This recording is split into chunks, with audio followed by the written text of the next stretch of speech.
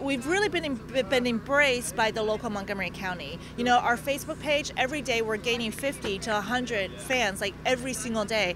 Every picture we post, we're getting like 50 to 100 likes.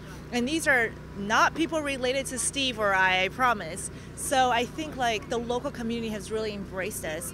And I think it's the excitement of seeing seeing a production like this coming to Montgomery County that doesn't usually see productions like this. You know, even Baltimore and DC, which is very close by, you know, may be used to a lot of these kind of productions, but in Montgomery County, I feel like it's been undiscovered, and I hope we don't ruin it for Montgomery County for other film productions. I hope they'll welcome more film productions into the county in the future.